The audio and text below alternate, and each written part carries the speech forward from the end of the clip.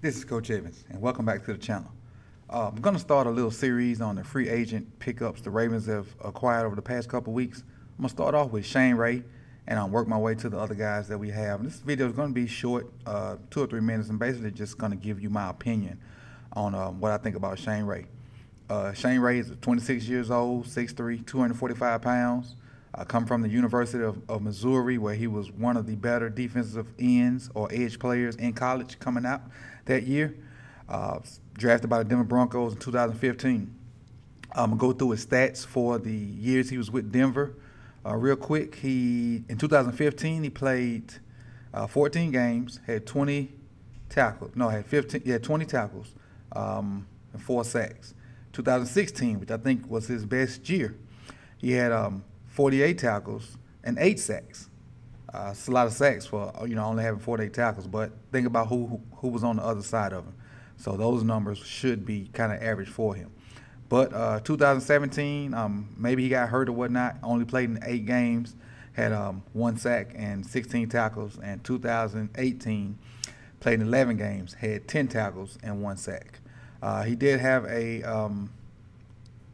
I think he had I watched some film and he had a fumble recovery for a touchdown. I think that was in 2016.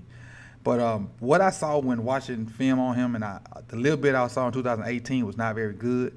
So I went back to 2016. And if we can get the guy that flashed in 2016, that would be great. He showed tremendous quickness on the edge. I saw a lot of setting guys up with the speed to the outside, then doing like a little crossover move and getting them to go back inside. I saw a guy that got his hands up when he couldn't get to the quarterback. I saw a guy trying to strip the ball out while getting to the quarterback. I saw an explosive player. Now, with that being said, that was 2016. 2017 and 18, I saw a guy that looks like mentally he wanted to be that same guy, but physically he could not. I saw a lot of running down the middle of tackles and trying to swim and spin and do things that were unsuccessful. But he did flash from time to time. He did flash from time to time, but just didn't get to the quarterback. So he didn't have the sack numbers to warrant the explosiveness that he does have. But what I do like about the signing of Shane Ray, it puts competition in that edge outside linebacker room. This is a guy that has potential. Is still fairly young, 26 years old, and can get to 30 years old and have a productive career. I know it's a 1-year signing. I think it's a prove it to me deal, and so I really just like it for the competition that's in that room. Right here you see on the screen he has number 91 right now, but if you go back and look at film from Denver, he's number 56, an edge guy, a stand-up guy. And keep in mind, I really feel like he should have had a lot of more productability with playing aside Von Miller, because Von Miller's going to get all the attention.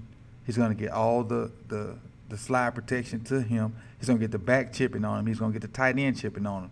So Ray should have had a lot more production in Denver, I think. But hopefully he'll flash some of that 2016 in him and make the team and get some of those sacks. If not, nobody's hurt because of the deal that he signed. So I just like it for the competition in that room. And nothing more further on Shane Ray, because it's not a lot of recent great film on him. So that's why I didn't even bother to put film up, because it would have been a lot of the same things. But this is my 2 cents on Shane Ray. And again, I have some other guys coming up shortly that we signed in free agency. Make sure you like, comment, subscribe. If you have not, share with somebody that you know, and also hit the Teespring up for your latest Ravens Roundup gear. And again, this is Coach Evans, and I appreciate you guys. I'm out.